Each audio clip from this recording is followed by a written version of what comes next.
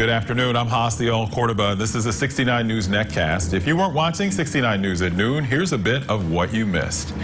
It is a sad day for hikers in our area. Glenanoco Falls Trail is officially closed. A barrier is set in place at the start of the trail, but it won't stop all people from using it. If anyone is caught on the trail, they could be fined hundreds of dollars.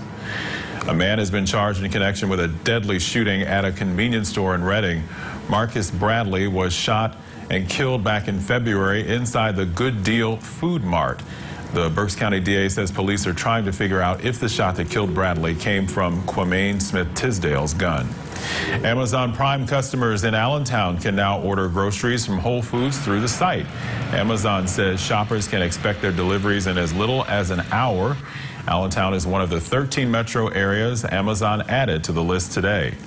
And in weather, it's cloudy and cooler today, but a big warm-up is on the way with some sunshine returning in between some rain showers.